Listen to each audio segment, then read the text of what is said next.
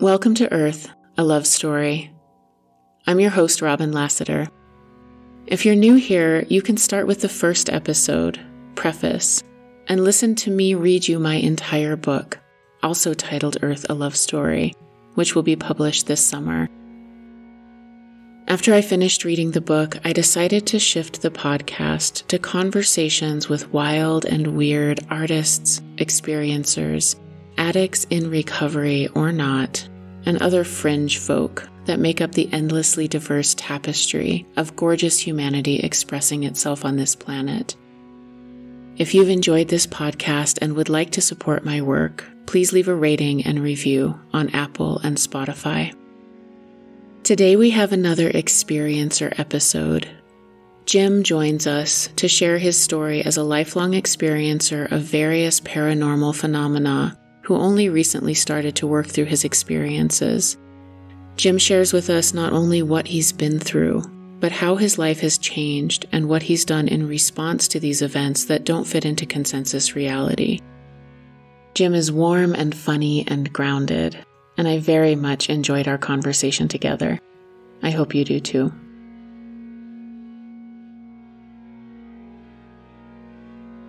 So I thought, when you said what the format would be, that I would try to focus more on not what happened, but how I felt, and tell it in a Tarantino-esque start in the middle, go back to the beginning, work back to the end, and then the ultra-violent climax.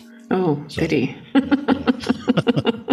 That's, barring the ultraviolet climax, that's my book. You know, I started it like 3/4 the way through and then went back to the beginning and then caught up with myself at like chapter 10 and then finished the story. So I get it. Yeah. And that makes sense because you kind of figure out your shit in the middle. Right. You know, and there's just, 18 plus years of what is this? Right. And then your life keeps going. So once you sort of get the narrative and make sense of it, it doesn't stop happening. And so then the story sort of continues from there. Right. Yeah. Brilliant. It makes sense to me. I thought a good place to start was senior year of high school prom weekend. Like that's a pretty massive moment in most suburban kids' lives, right? So I had a friend group. There's about, a dozen or so kids. And we went to the prom. We kind of split up and did after prom activities. I went to a beach house. Some kids went to a lake house. Some kids, I don't know what they did. But Sunday night, everybody was filtering back to our hometown. And it was revealed that within our friend group, there had been a love triangle, and it was exposed, and it blew apart our friend group. I was about a month removed from it being a love square. So I had a new girlfriend, and I felt like it didn't really affect me, but it did. Especially I was concerned for my other friend that was affected. So out of those dozen kids, we all kind of blew apart and landed in factions. That Sunday night, I met up with two friends, but really just one at first. And we were kind of just, if I'm going to stay true to the Tarantino thing, I drove my car over to a park.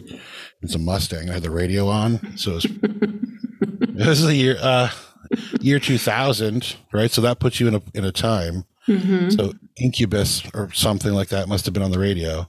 So I pulled up to a park at dusk, and we were going to hang out on a playground structure after dark like suburban kids do. Her and I were friends, but to that point we weren't very tight. Like we didn't know like each other's really deep secrets, And talking about this, she was looking to see if I was okay. We talked about what happened and kind of got to the point where it just was quiet. Feeling like totally safe with her, like realizing that she's like textbook ride or die. Like she would kill somebody if they did me wrong. I felt totally open and trusted her. I asked her, I was like, hey, can I ask you something, like, or just kind of tell you something kind of weird? She's like, yeah, dude, what? And I was like, this sounds crazy, but I think, like, since I was a little kid, like, aliens have been fucking with me.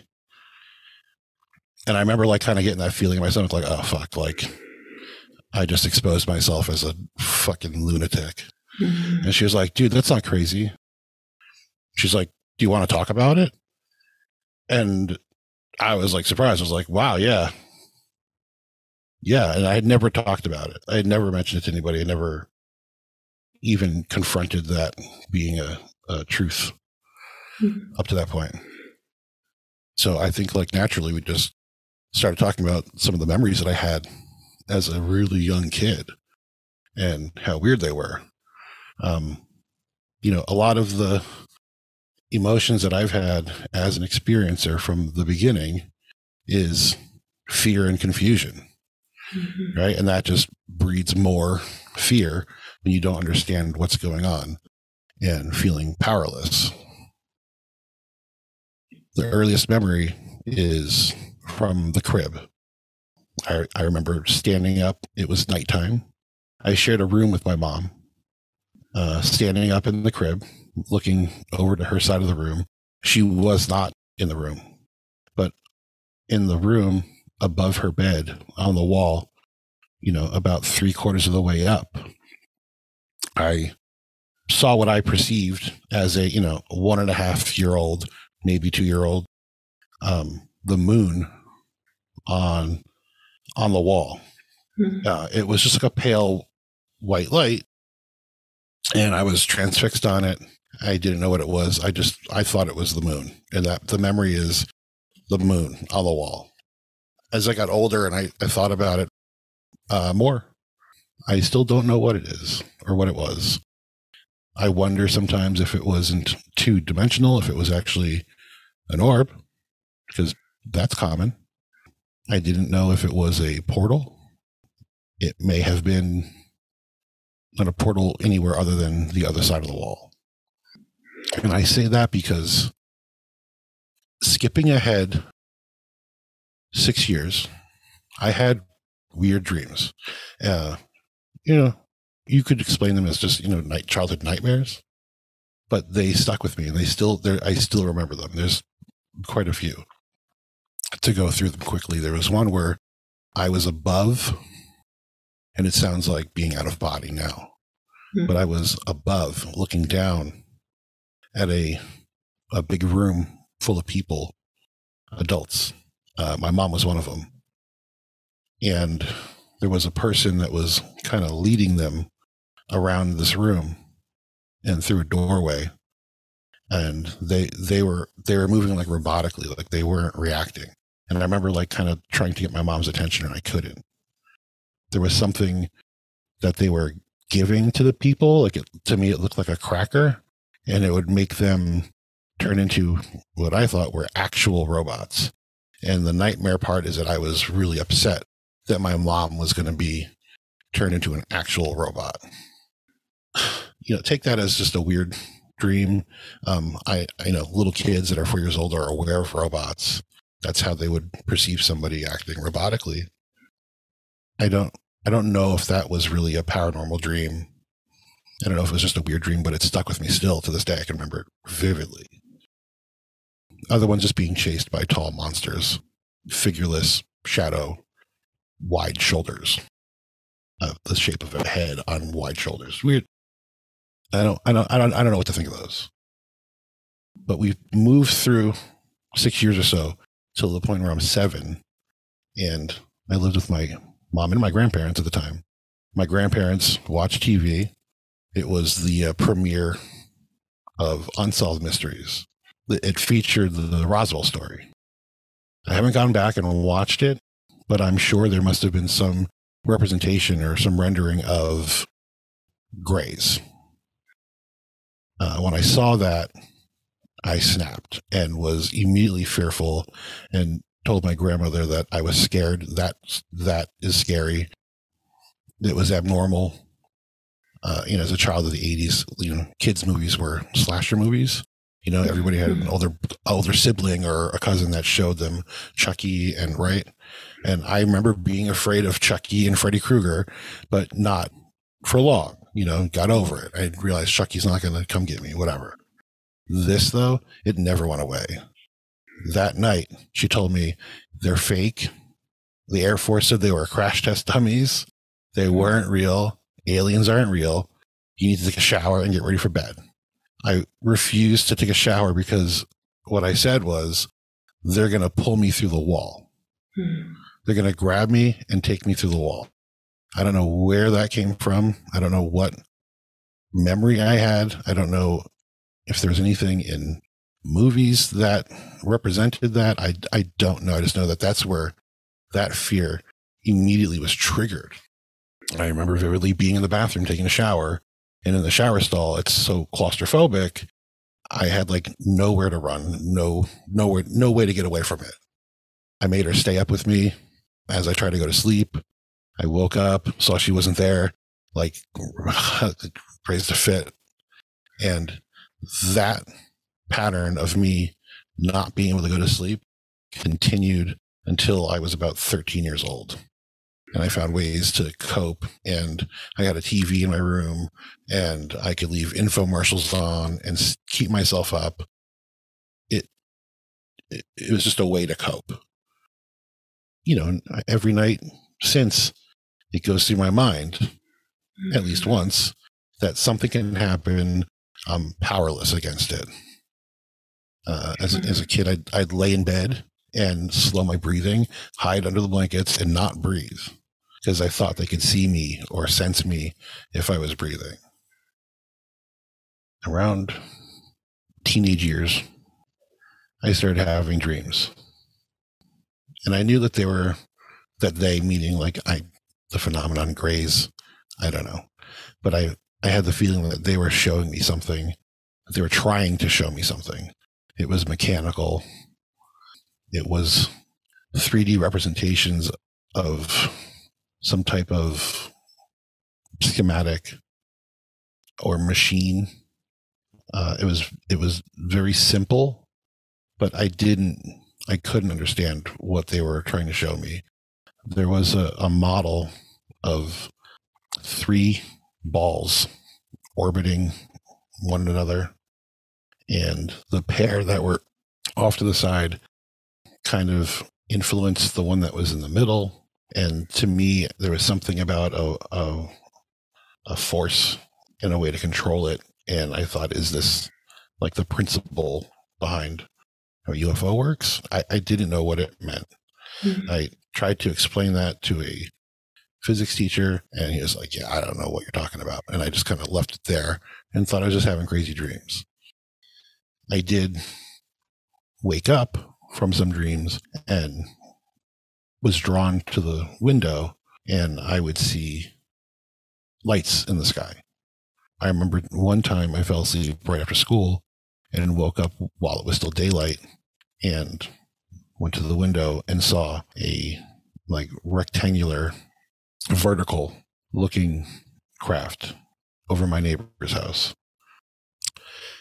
I had a few instances around that time of what's called sleep paralysis.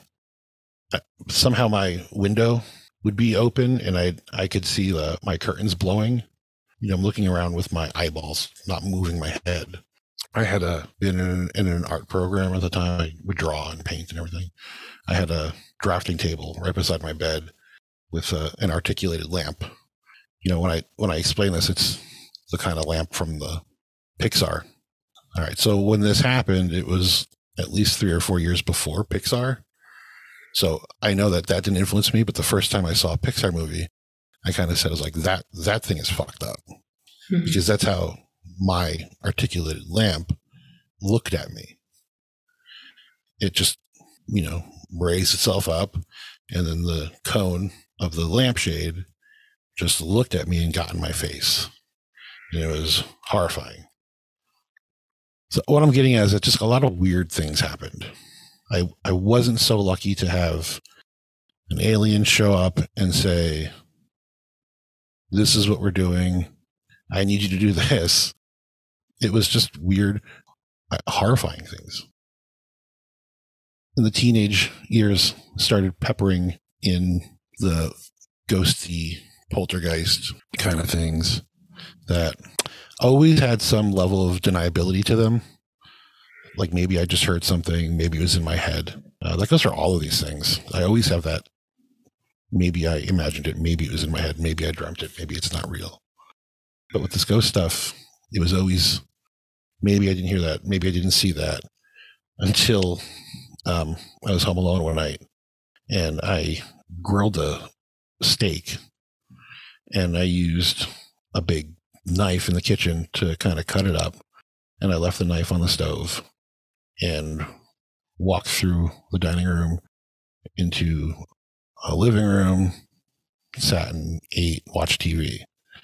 When I went back to the kitchen to put my plate in the sink, that knife was in a potted plant in the dining room that I walked through. And I was like, all right. I just had the feeling like, okay, everything leading up to this that I was just saying like, oh, this is bullshit. It's like it was saying like explain this. Mm-hmm. I had that feeling of like, explain this. And it was intimidating. It was a knife. It was sticking out of the plant, straight up out of the dirt. So I grabbed it and I kind of said something to the effect of like, go fuck yourself. Right. And threw it in the sink. And then, tough guy, I retreated to the front porch and called my grandma to talk about baseball or something because it was on TV at the time. But I was scared. I was shook. Somewhere around my early 20s, like college age, it just stopped. I'd still think about it occasionally, but it had been so long since I had any type of weird experience that life just kind of went to normal. And I kind of just like made it even more clear to me that was all just BS, that all didn't happen. And maybe I was just a weird kid that thought I was seeing ghosts and aliens. I had built out a studio, or helped two friends build out a studio in one of the friends' basement. It was a lot of fun. I was in this basement for hundreds of hours with other kids recording projects, actually building it. You know, there's 2 isolation rooms, a main room, a live room rather, and a control room. I picked out the paint colors. It was very fun. I was happy down there. I knew his parents very well. I was really comfortable in this house. What I'm getting to is that one night when I was left alone in that house, coiling up cables, because everybody had either gone home or my friend was taking his girlfriend home and coming back, I had a really frightening experience being in that basement. I was standing in front of my amplifier and I was coiling up some cables, and immediately over my shoulder, there was a storage room that didn't have a door on it yet and was dark. And I felt something from that part of the room just on me, just like I was prey. And I stopped and the hair raised on my neck and arms, and I heard the cliche, get out. But it wasn't that clear. It was like, go away, get out, angrily, all at once. So I, still feeling like I was locked in the gaze of a predator, I slowly put the cable down on top of my amplifier and said out loud, okay. And I purposely kept my hands out in front of me and took slow steps because I felt as if I just booked it up the stairs, it would just trigger that predator chase reaction. And I wouldn't be able to outrun it. So I slowly and calmly, with my hands out in front of me, walked up the stairs, creaky ass old stairs until I got to a mud room that connected to the kitchen, and I could see through the house the front door. I was going towards the front door. I felt a little bit of relief being upstairs. You know, my brain immediately is going, oh, that was nothing. That was another Jim, you just got creeped out. But then I saw their dog, and they had a big, mean, bully breed dog who was a sweetheart. But he was growling in the dining room at the floor. He was looking through the floor to where that storage room was. And I said the dog's name, and I was like, come on, like, let's go. And him and I sat in the front yard until my friend came home. My friend came home at the same time as his parents, and they saw me in their front yard with their dog. And wouldn't you know it, they knew why. And, hey, that's why the house is for sale. Please don't say anything to anyone. So they already had this whole history of being around this presence, this entity, whatever the fuck it was. It didn't like anybody. And it made it clear, and I was totally receptive to it. And at that time, I was powerless against it. I had no type of protection. I had no idea that I could stand up to this thing. I was a squirrel, and it was a Bengal tiger. So they kind of reintroduced me to the idea of paranormal experiences. And it scared me, but nothing else happened immediately after. I moved a couple states away, and I think that thing followed me. And I started having some of the alien dreams again. There was a night where I was in bed, and that thing, I believe from that basement, was in my room above me. I could see it. It was, my entire ceiling was blackness, and it was dripping, and like if you like melted the ceiling and it just came down in one bulb, it just came down right to my head, and it was putting pressure on my head. If you like strain your jaw, you can kind of make like this like bass rumble in your ears. And that was all I could hear. That's all that was like happening, was I just felt this pressure on my ears. And it forced me to confront it. It's funny now, as I'm telling the story, I'm thinking about it. I think that may have been the purpose. I don't know. It's weird, but I confronted it, you know, in my own way by out yelling it, by being louder and telling it to fuck off. And that thing retreated, and it left me alone. But it never really went away. It just left me alone. At that same time, the neighbors that I had, we were in a duplex. Their young daughter started having night terrors, which is common. But when I see it line up with my experiences, I kind of felt like that had something to do with it. The alien dreams were still present. I got to the point when I was about 27 years old, 25 maybe, where the idea of confrontation, I felt like that was my out. I felt like I had learned. I had figured out on my own this way to put myself in a protective bubble. And it's funny, like I tell it now, when they made the Peter Jackson made the newer Hobbit movies around that time, Gandalf fights the necromancer in Dol Guldur, and he's like in a white bubble. And I remember being like, yes, he knows that. And I was like telling my wife, like, he knows that. That's my trick. I do that. It's like, fuck yeah, yeah, cool. So I was very into this idea of confronting the phenomenon. And I would go for walks at night and say, you know, like, come at me, bro. Like, show yourself. what is this? Like, what's your fucking deal? Why? And enough of that. And I think it happened. I woke up. I was alone. My wife was sleeping on the couch for no good reason. We didn't fight or anything. She just sometimes slept on the couch. But I was alone. Woke up. Was drawn to the window. It was nighttime. I looked out the window, and a ball that looked like it was maybe softball size, maybe bigger. It was kind of hard to tell, but it was orange. It was pale. It looked fuzzy, and it was lit from inside, and it moved very much like a bubble, like soap bubbles.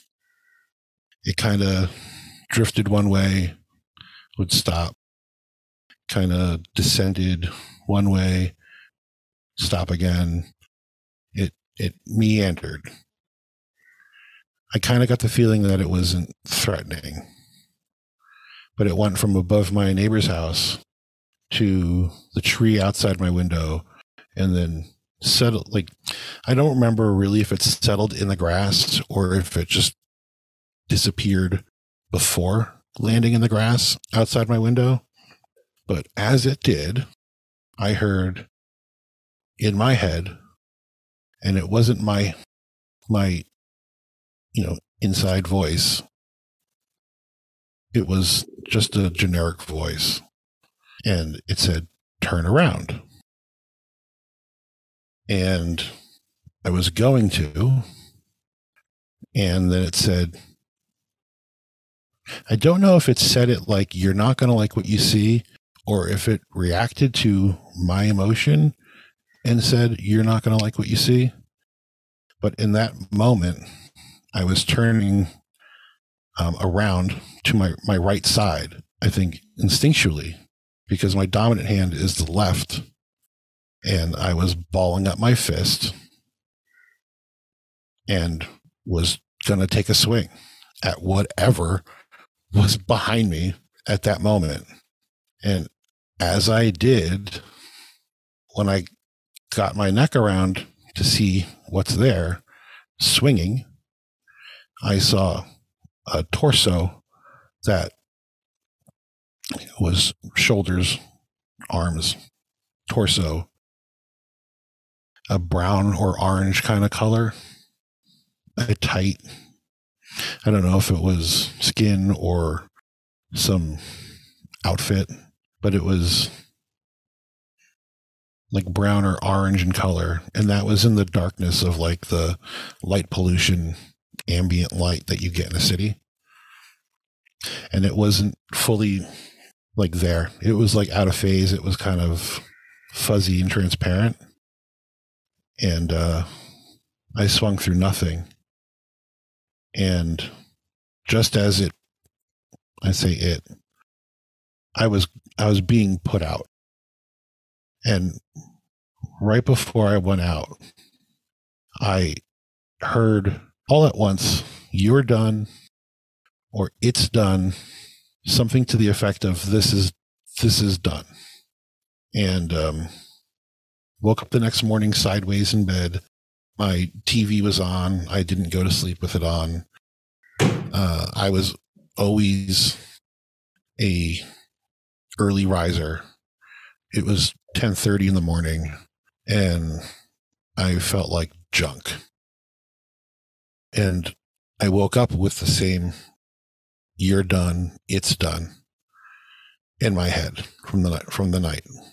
And it was like a good 10 years went by. I remember during that time or shortly thereafter, Googling anything I could to see if anybody else was still having these things. I read a lot about like the mid 80s, early 90s abductee spree, or whatever you want to call it, around the, lower part of New York to New Jersey, UFO flap. I found some more information about it. It was really the first time I started researching before that, there's way too much fear. For instance, when Fire in the Sky came out, hell no. Even knowing today that like that wasn't Travis Walton's actual experience, the idea of that and seeing that, I remember maybe watching it on HBO after a while, and just the scenes of him losing his shit under a kitchen table was like, no, can't do this. I stayed away from it. Whitley Strieber, I'm sure he's a nice guy,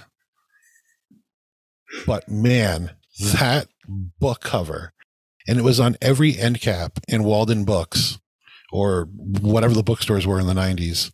It was always there, and it would scare the crap out of me. So I had never researched, I'd never really looked into it until the, early 2010s maybe. And there's still, I don't think there was a lot to go on then. There was, I remember being captivated by Project Serpo, but never thinking it was real. So there was a lot of make-believe. There was a lot of fantasy. There were some cool Coast to Coast AM episodes you could find, but even then I felt like the majority of that was entertaining at most. That 10 or so years of quiet stopped. And when it came back, the experiences were much more vivid and much more wild and urgent, I think, is a good way to put it. Different, I guess it's the modes of contact now is the way to put it. I had no knowledge of what out of body meant. I had no knowledge of what the astral realm is. I short of Doctor Strange comics, I didn't know what's going on. I started having dream-like experiences of being taken out of body, and they weren't in my face. They weren't always in my room, but they were somewhere, and it was like a game. It was like, find us. And I'd be pulled out of myself, and I would center over my backyard. I have a large backyard, and it's private. My backyard became a location for sleep just as much as my bed, it seemed.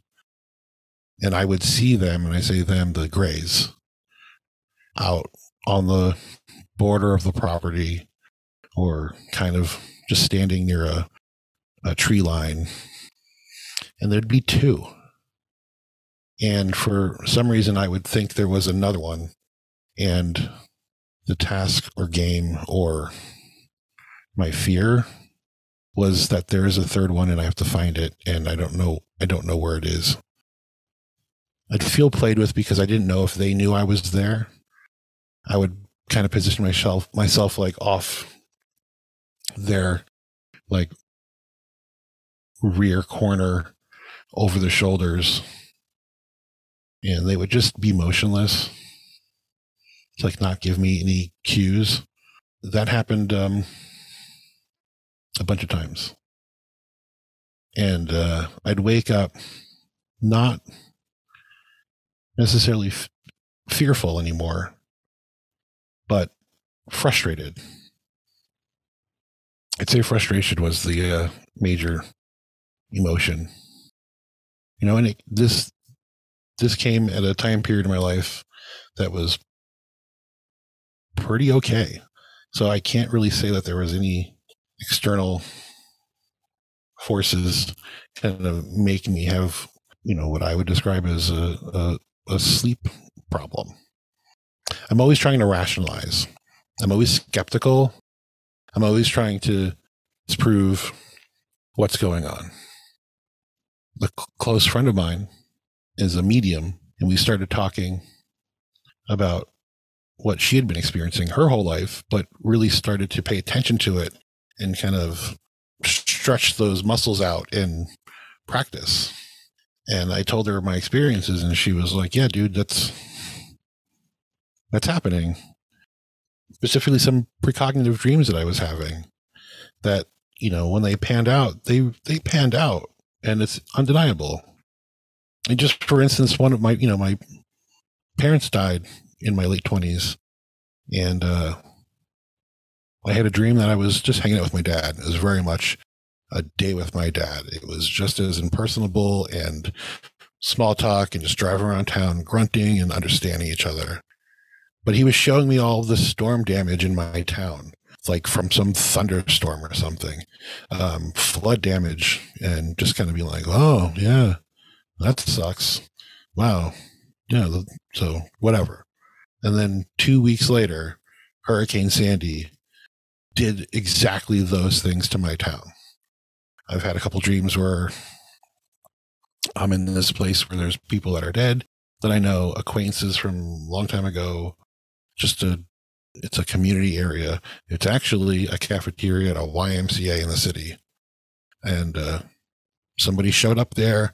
They all said, hey, this guy, I don't want to say their name, but I knew who it was. It was a close friend's dad who I hadn't seen in 20 something years.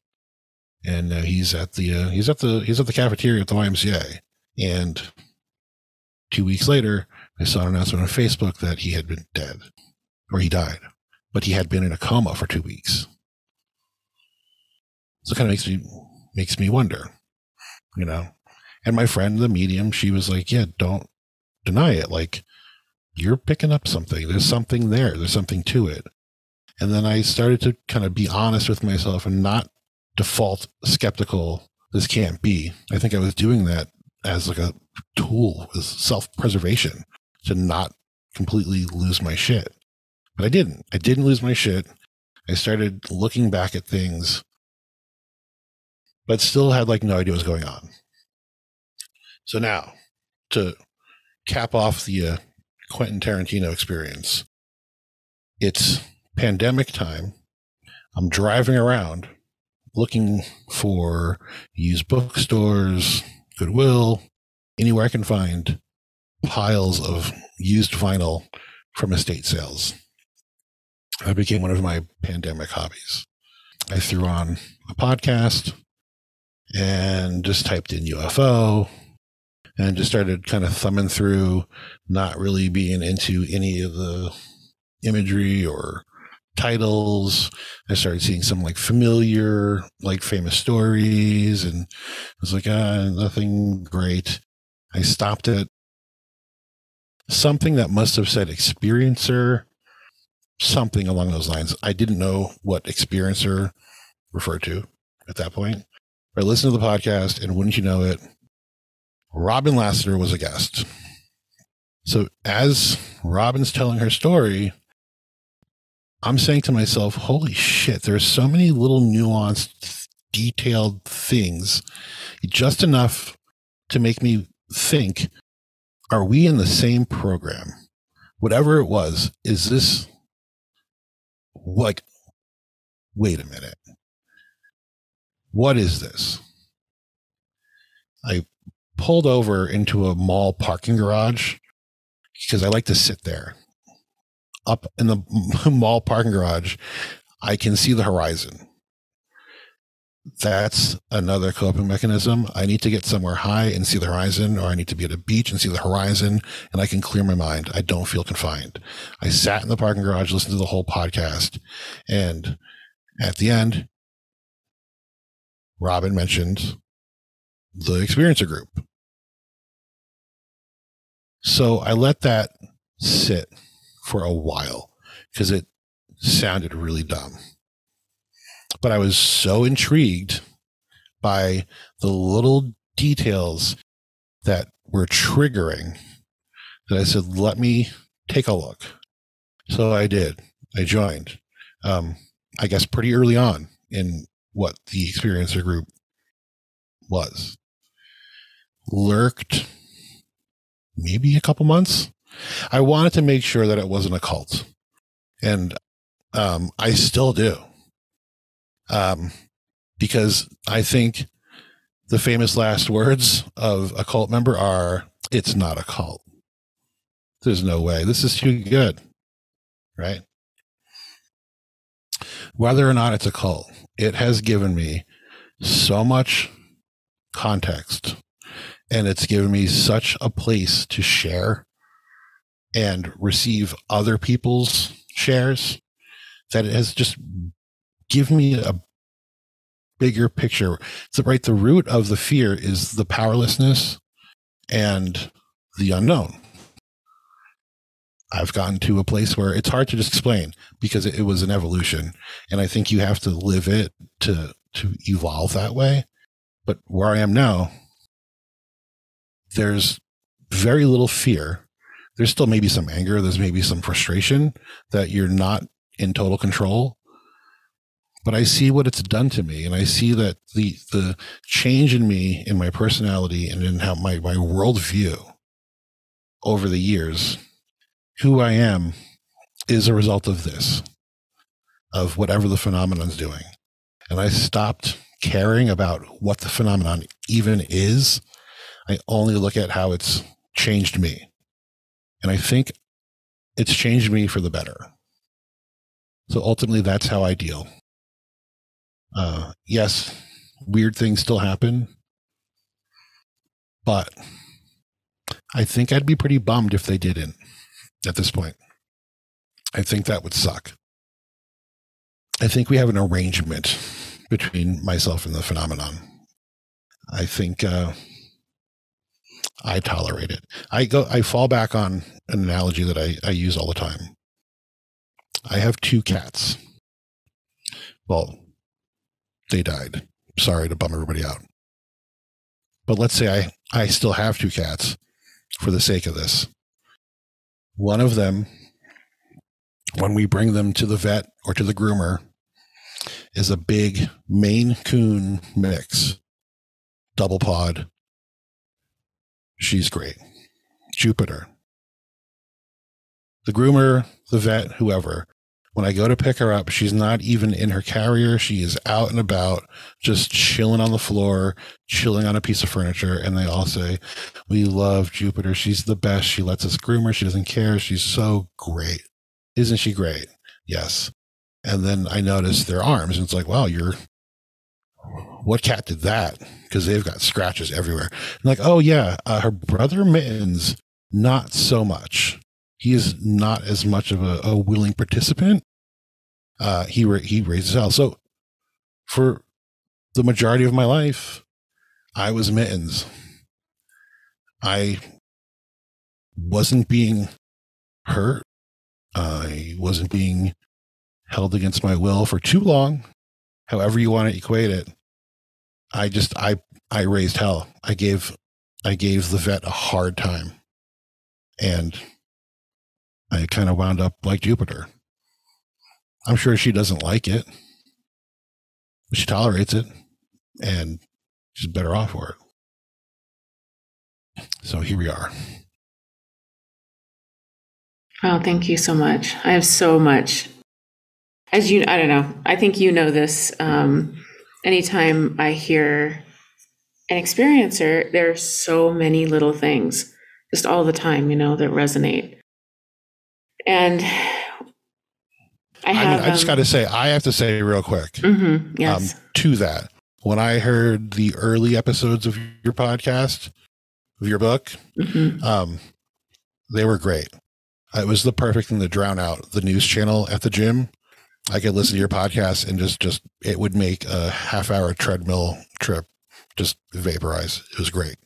The second episode was like some lost writings of Tolkien that have been never released. Right? So like that was pretty bitchin'. I was into that.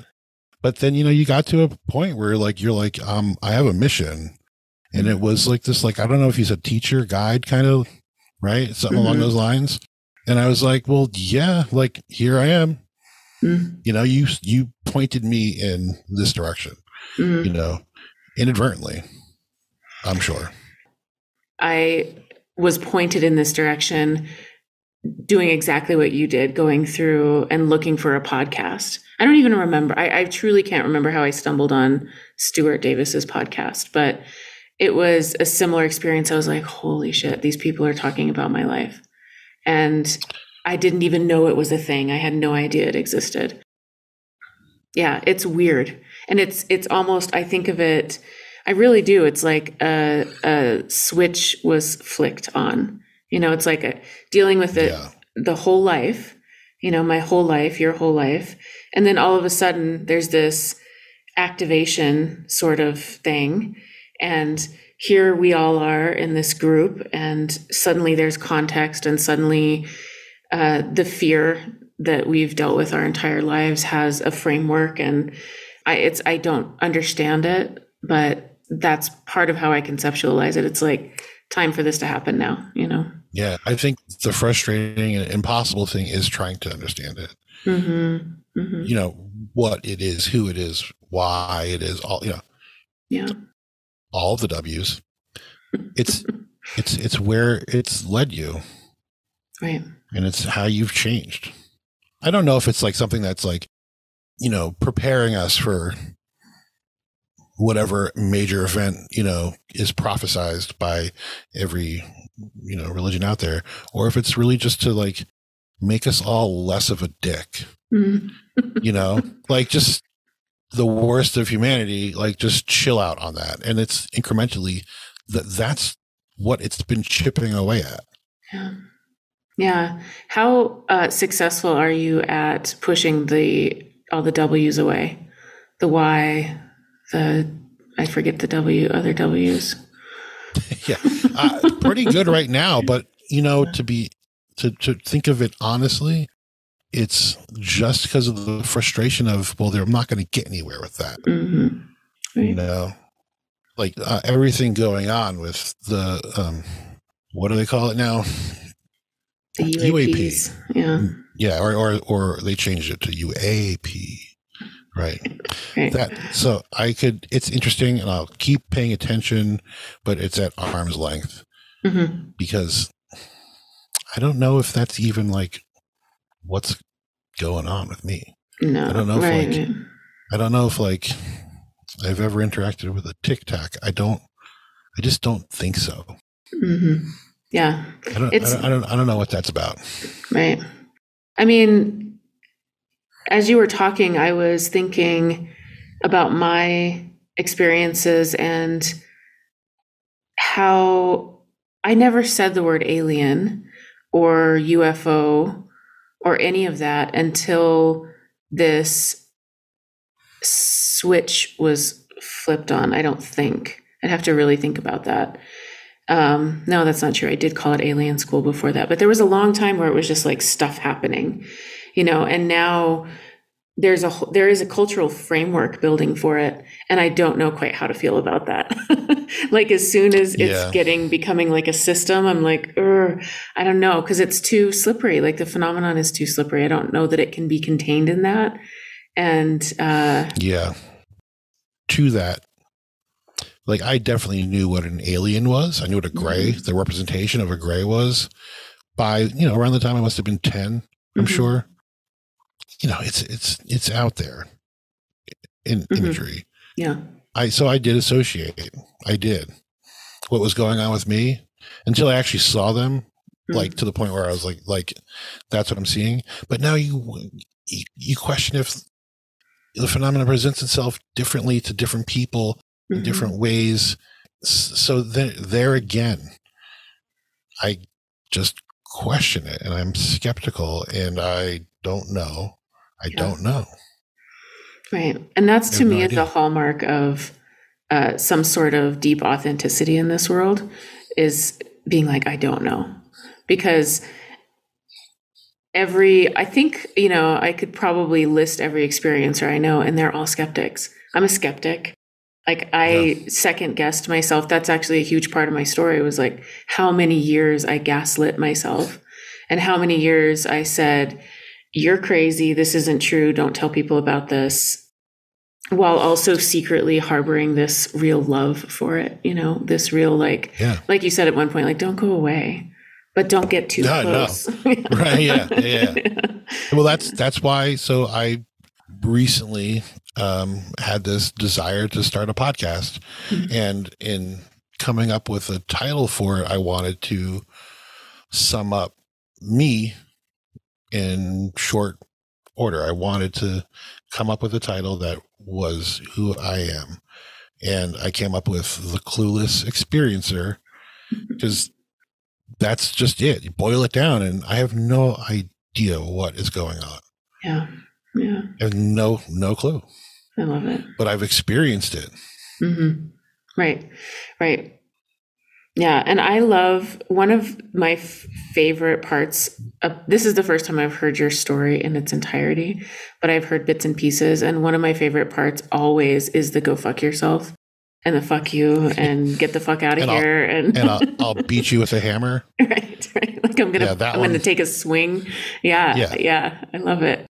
Actually, I really do love it because it several times has reminded me that even though we're in this weird, liminal, ambiguous, we can't pin anything down, there is agency, and, facing that thing that came out of the ceiling and meeting it, which I can't, I've been in terror, and I know how hard it is to muster agency and like effort and resistance to that. It's one of the hardest things. One of the hardest things I've ever done is get up out of bed when I just want to be cowering and completely frozen, like override that, stand up, walk around the room and be like setting boundaries. It's so hard.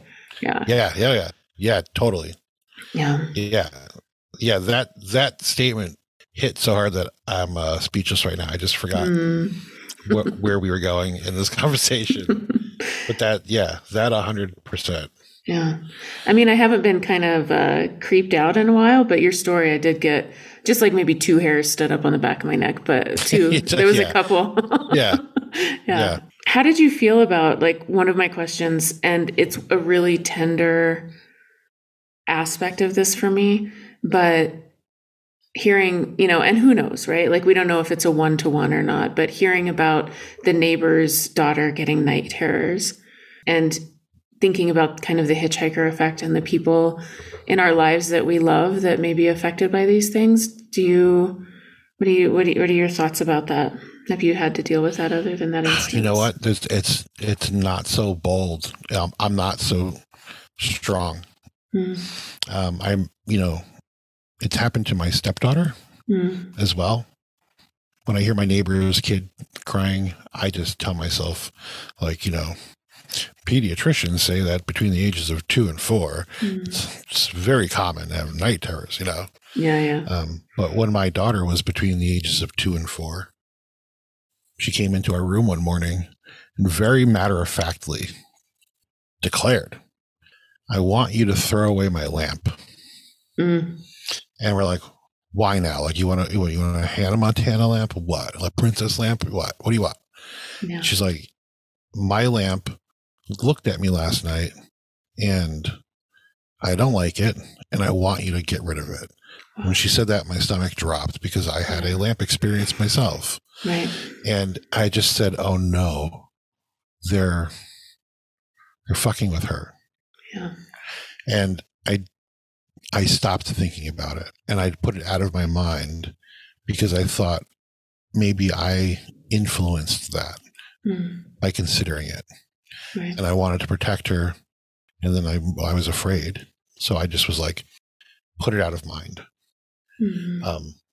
Another time, shortly after that, same thing. In the morning, she came into her room and she said, "The mushrooms came into my room last night and they looked at me and they look at me like this."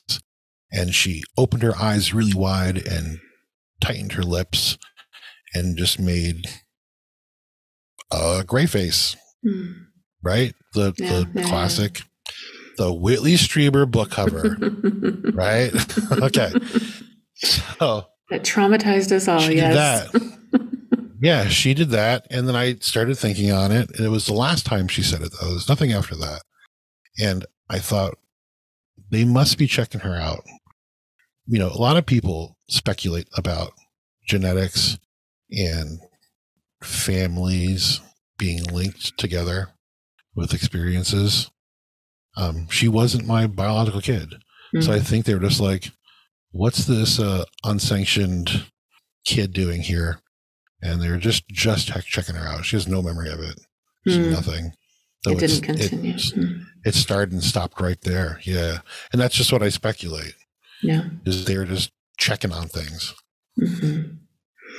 My biological daughter, there's no other way to put it. She's where I'm trying to get to, and then another step. She's so chill about this stuff. She's had a lot of paranormal stuff, but she wouldn't even consider it that. She just tells me about the dreams she has, and she has no fear of it. Wow. That's a blessing. Yeah. So just take it exactly as that, as a blessing, that it's just something that is happening and she's okay with it. It's a tough part of it for me, because I have had a few experiences that involve family and loved ones, and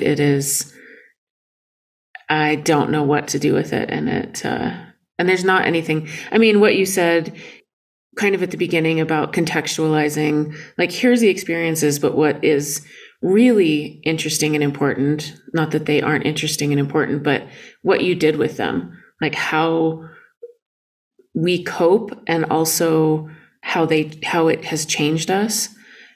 And I can't help but ask, I know it's kind of the opposite of what you've said, like, you kind of give up on trying to understand what this is about. But I do wonder, like, do you feel like I'll tell you my sort of cosmology that I've put this in, and if you have one as well. Go ahead. Like there's, the Fae, and there's elemental beings, and there's poltergeist activity, and there's ETs, and there's extra dimensional stuff, and there's all of the parts and pieces and chaos inside my own psyche. And there's everybody on Earth, and there's collectives. And so in my cosmology, there's all of that. It's not just like one thing. And I think some of it's local. I think some of it's from elsewhere. So I wonder if you have some sort of, like, I'm curious about your worldview. Oh, I can sum it up real quick. Ignorance is bliss. I don't know shit about any of that. None. I didn't have the benefit of growing up in the Shire. I grew up in a real life Bruce Springsteen song. My worldview, I grew up in the setting of the movie The Deer Hunter. Okay. Right. It was old church ladies. It was bikers. It was very much that. Nobody was talking about any of those things. My religious upbringing was Christian to a point. I didn't do well in Sunday school. I didn't get through the first day. I was disruptive in that, like you have little kids do like exercises to focus them and get them settled, and it's fun, and then it's not sit down and listen, right? So that exercise in the beginning, the first day of Sunday school, was reach up and grab a cloud and bring it down and hold it in your hands. And I was like, whoa. You can't do that. Clouds are clouds. You can't hold it. It's like, I'll suspend disbelief and say I could reach one. It's fine. We're exercising. But like, you can't hold the cloud. You can't do it. And they told my mom that, like, this isn't going to work out. So I joined my grandmother, who was the organist. So I'd go with her, and I'd sit up in the loft above and behind the church. And I didn't buy it because I felt like I was behind the curtain and I saw the gimmick and I knew how the scam worked. Yeah. I don't know why I was like thinking I was being scammed, but it wasn't for me. I wasn't a part of that. And I decided that early. So there was no spirituality in my life. I didn't realize my parents were as spiritual as they were until I was older, because I didn't even recognize it. So I had no connection My worldview was very much the material things that were around me and the rat race of living in New Jersey. I wasn't good at sports. I didn't have like parents that could set me up with a job, and I just needed to be like funny to survive and kind of carve out a place that's really important in that part of the world, is to be able to, make fun and laugh at yourself even, Yeah. So that might turn into like some degree of cynicism. So there just was no room for anything that wasn't clearly made for entertainment, which I dug. Yeah. And how has that world view shifted? You mentioned, that it did, I changed your worldview. Yeah. So it changed in that I actually listen to people and don't just write them off. To be honest, like your story would be harder for me to take seriously or grasp or even roll around in my head 10 years ago. Yeah. Nowadays, listen, I, get practice listening to people talk in the group, and the ground rules as they are, helps with that. This is what people are experiencing. This is how they're seeing things. It's just information. To me, it's just ones and zeros, and take them in. Take them in, remember them, reference them. It all subconsciously adds up. And that's just by being open to it. I don't have to start following somebody. I don't need to believe them. That's not the point. Right. That coupled with, I was raised in a conservative family. I turned 40 this year, and more conservative goes. And as a guy living in America, that's not typical. That's a different kind of influence. And then it might be a little cliche to say, but like, I cannot kill an ant, step on a fly, kill a spider. I rescue them and I relocate them. I throw away my neighbor's rat traps, throw away the little like rat poison boxes. Like, it really bothers me. I had the neighborhood kids checking on have-a-heart traps that my other neighbor has in his backyard for red squirrels, for what reason, I don't know. But he would, drown them. And I had the kids like check regularly in the summer and let me know if he caught any. And then I'd go over and let him go. Wow. Because it's the idea of something being killed in that way, uselessly and unnecessarily, hurts. Yeah. Yep. I don't understand why that's different. I would have just said that guy's nuts, and just left it at that. Yeah. Like, that guy over there, watch out. He likes killing things. Right. Now it's like, I can't live in the same world. Wow. And that's like an extreme kind of silly example, but that's what I chalk that up to. Yeah. That's how much change there's been. Right.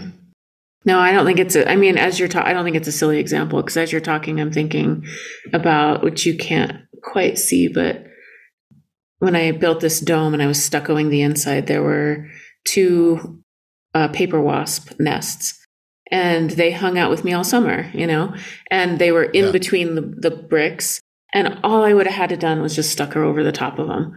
They just would have been entombed.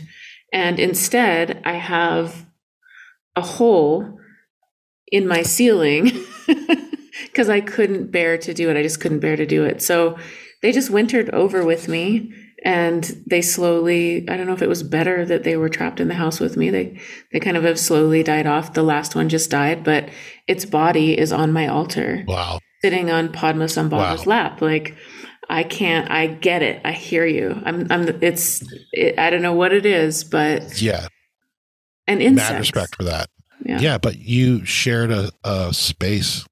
Hmm.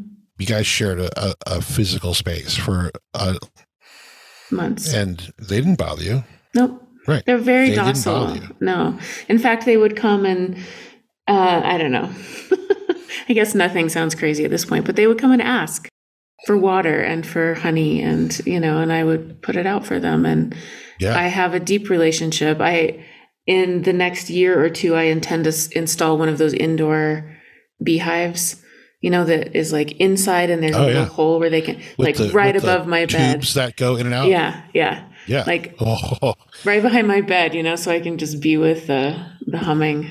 So I had a yellow jacket colony in my wall.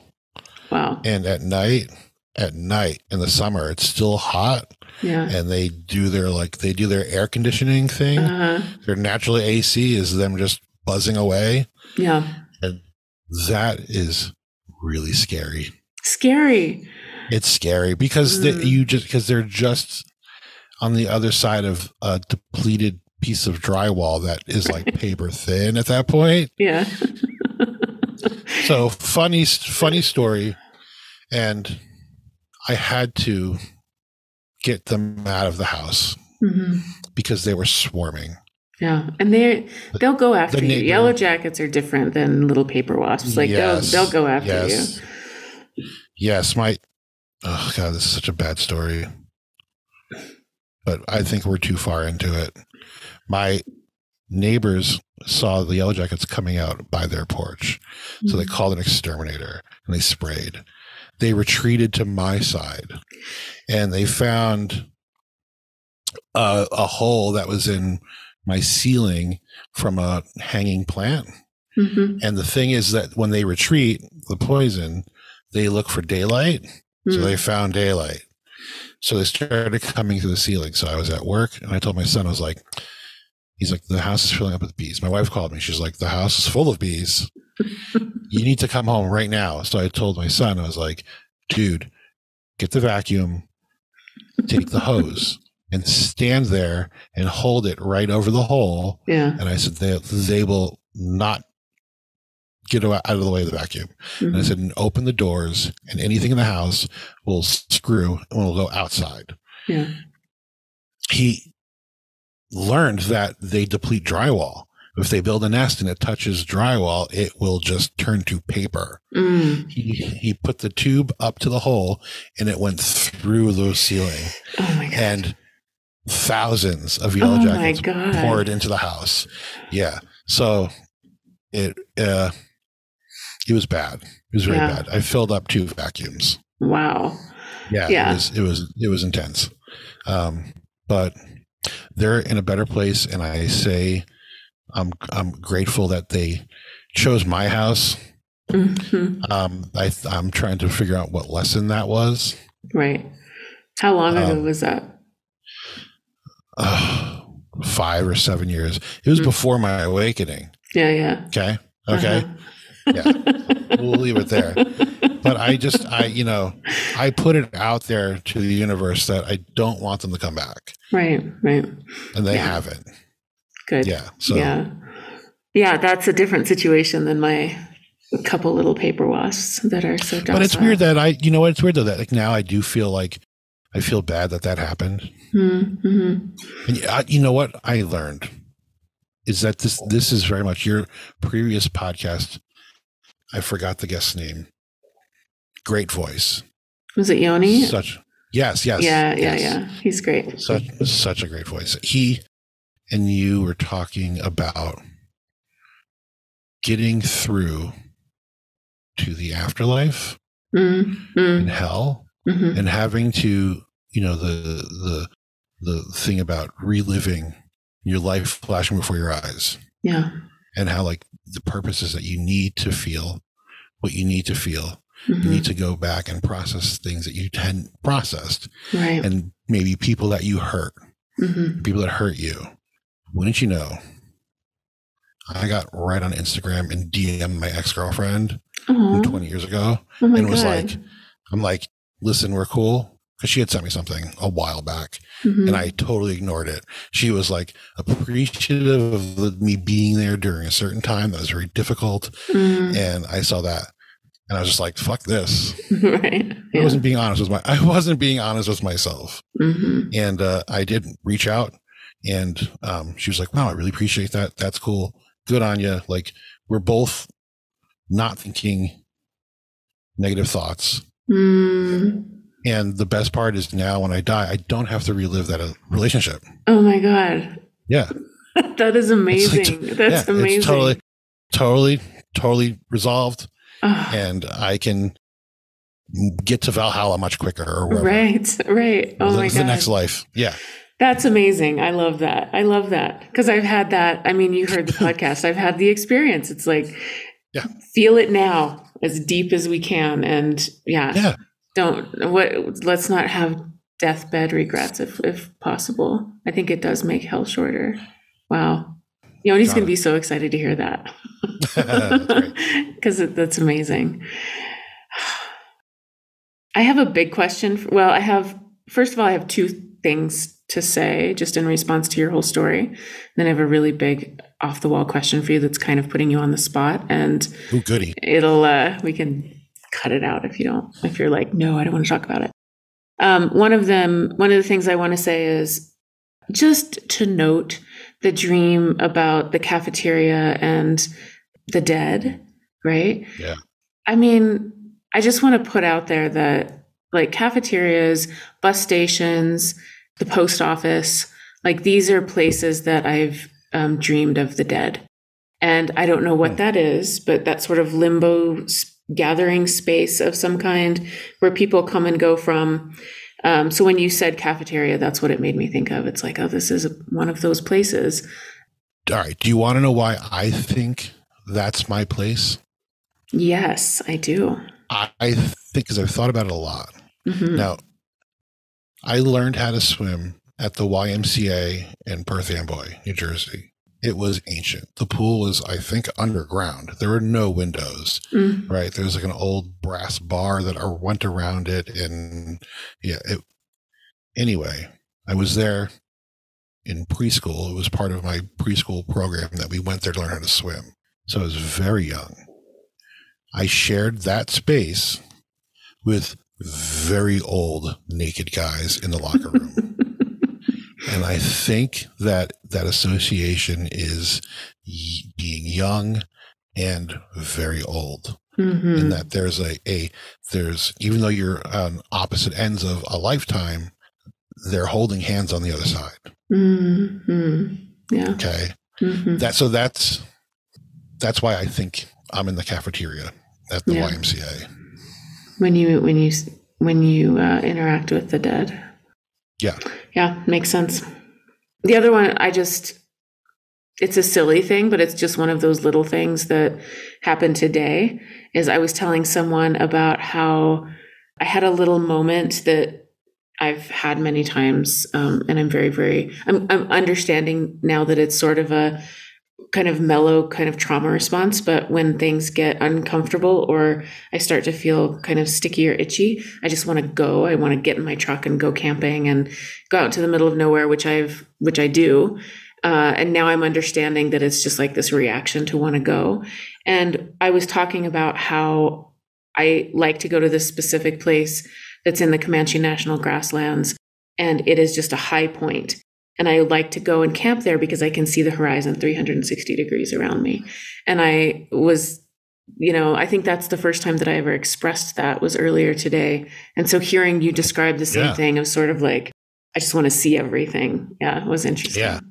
Yeah, I declared that to myself recently. I think after a trip to the high desert in California, I was like, I need to be somewhere where the horizon is accessible. Yeah. Because living in the Northeast, the hills are old and flattened, and the horizon is your neighbor's maple tree. Even like I work on the third floor of a building, and the horizon is the next parking lot adjacent to that property. Like Yeah. I need a horizon because I think clearly. I can, and I have a little tiny place on Cape Cod, and it's very near Cape Cod Bay, and it's equally as near to the Sound, to Martha's Vineyard, and it's wide open. Even the beaches are flat. It takes like a mile to get to the water, right? Yeah. So it's a place to decompress. It's a place where I can find that clarity. Yeah. So yeah, visiting the desert, I was like, I love it here. And others were like, well, it's kind of sucks. It's a desert. And I was like, no, it's beautiful. Right. You could just see afar. This is essential. Yeah. Distance. Yeah. It's the only thing that exists is the sky on the ground, and you can see all of it. You can see a whole circle if you roll your head around. Yeah. It's amazing. Yeah. And it's quiet. Yeah. All right. Here's my last kind of just throwing it out there question for you. And I'm only asking it because I know a little bit of the story beforehand. But I'm curious if you have any thoughts about how the feminine, particularly the divine feminine, fits into the phenomenon, if at all. Yeah. So this is something that I can relate to because during my teenage years, I had a dream and it changed me like flipping a switch. And the change that happened was I felt like my earthly trauma had been taken away. And immediately I had empathy. I had appreciation, where before I had like bitterness and jealousy and was very cynical and was pretty mean. When I was 16, I was more than a typical jerk for that age. I really carried like hate in my heart for where I was and having to sit in the school and classroom with people that were morons and feeling trapped and not caring about these people. It was immediately different. My friends noticed in the cafeteria that I was different. And they're like, why are you acting this way? And I was like, I just had this dream. I just feel better. And isn't it great? Isn't this great? And they're like, explain the dream. So I said, okay, sure. You're going to think it's silly. So it was in my hometown. There is a pond/lake. It's not very big, but you can go fishing there and catch some catfish. And it took about 15 minutes to walk around. In the dream, there was an island and there was a house connected by a bridge. The house, okay, rewind a little bit. I was an angry 16-year-old metalhead. And the more aggressive and the more complex the music, the more progressive the music, the better. Because that made me feel. I could relate to it. Whether it was a monotonous, heavy riff or beat, that was my place of zen. I found calmness in that. And then the subject matter was always something gnarly, right? So I appreciated the lyrical component of it. My girlfriend at the time was super into Tori Amos. So naturally, I called her Turdy Anus. And anytime she wanted to listen to it, I reminded her of that and was like, that's bullshit. Never gave it a chance. I borrowed, I don't know why, I don't know what made me do it, but I borrowed the CD of hers, Little Earthquakes, and I listened to it one night, probably because I thought it was chill music and I wanted to chill out. So I listened to it on headphones, laying in bed in a dark room, and my mind was blown that her chord choices and progressions were really unique. Her voice was intriguing. And I thought the subject matter was metal as fuck. It was so dark and so unnerving and made me feel like I didn't belong in the same room. It made me uncomfortable. So it was great. I listened to it twice around. And I was like, okay, I get it. Like, this is like feminine metal. That's what's happening here with just a piano. Like, wow, my mind is blown. So I had this ultimate respect for her. Here's the dream. There's an island. There's a house on it with a placard that said, "This is the childhood home of Tori Amos." I was like, okay, cool. I'll check it out. Walked in. There's nobody else there. Walked in. It's a classic colonial. Your entrance, your stairway straight up to the second floor, a room to the left, a room to the right, a hallway, back to a kitchen or bathroom, something like that. So I started up the stairs, and as I got to the top of the stairs, to my right was one of the bedrooms on the second floor. And I knew somebody was in there, and I knew it was her, but it wasn't really her. It was this overwhelming feminine energy. And as I got to the landing, the door was open. I couldn't even look. I couldn't set eyes in the room. I fell to the floor and just started weeping. I was just overwhelmed. I wasn't afraid. It wasn't oh my God, it's BTS. I'm crying, right? It was just overwhelming emotion. And I hid behind an open door, against the wall. And there was lipstick on the floor, and it was green shag carpeting. And I wrote out the word fromage in the carpet. And I heard a voice from inside the room say pleasantly cheese. And I was put at ease. And I stood up and I walked into the room, and she was there. But again, it wasn't really her. It just kind of the representation. It was, fiery hair and form. And that's it. That's all I recall. And then I woke up and I was different, and I kind of laughed about it. My friends kind of laughed about it. It's oh, Jim just had this psychotic break, but look, he's a nice guy now. All right, cool. It wasn't until very recently this year I was listening to Chris Bledsoe's son's podcast, and it was an episode about a regression that he had done, and he's taken to this divine presence.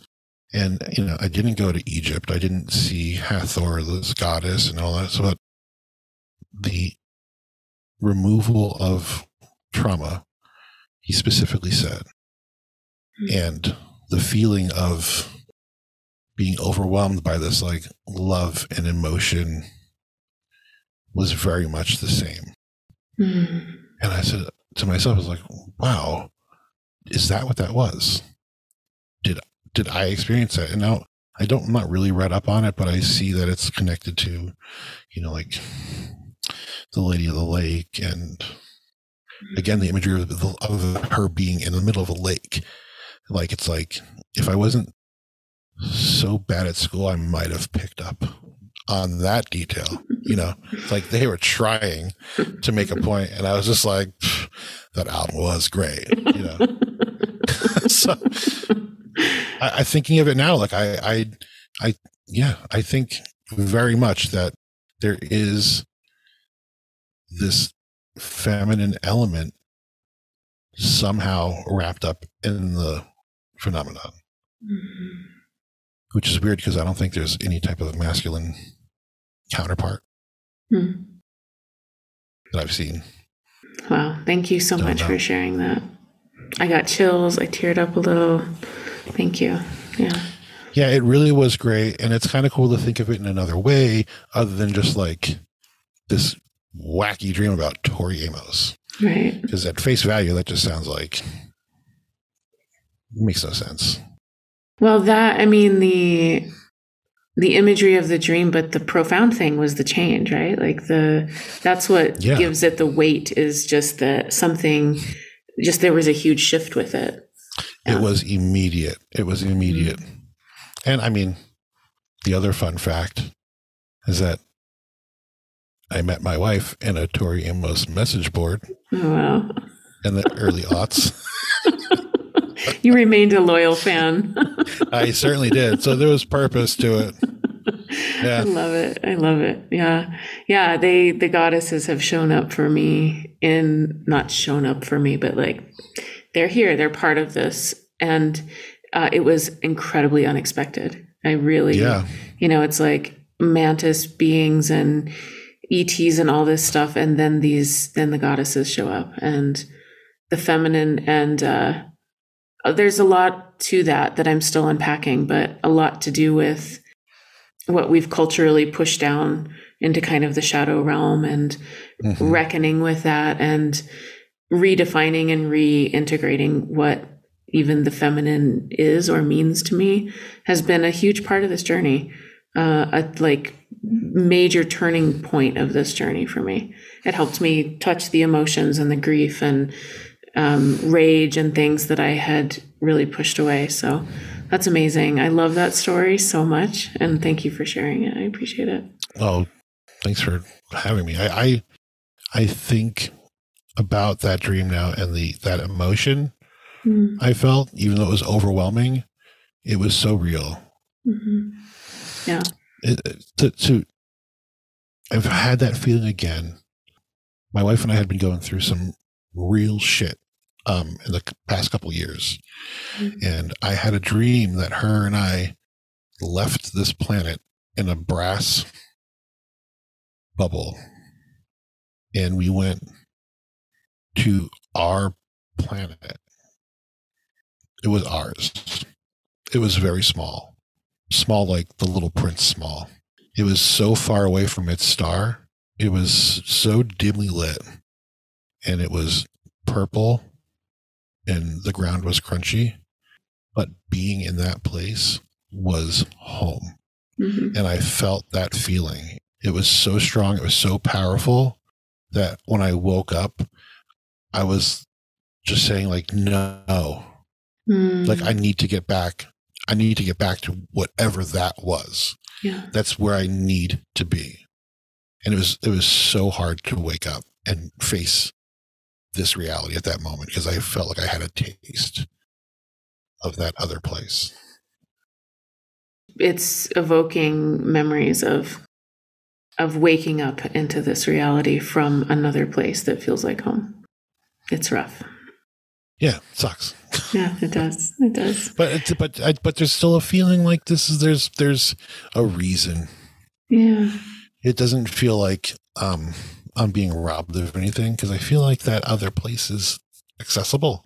I just think that it's outside of time. Mm-hmm. It's like things that, I wish I, as a kid, any regrets you have, it's like, if I just practiced throwing a fucking baseball 3 hours a day, I could be a pitcher. I'd be on the Yankees, and I'd be retired already. Right. I just did that, right? Because that's time lost. You can't do that. But this feeling of this place feels outside of time. It feels like it's accessible. And whether it's when you die or what, I don't know. Maybe I'll figure it out tomorrow. Right. But it feels like it's right there. Yes. Yep. Thank you so much, Jim. Thank you. This is great.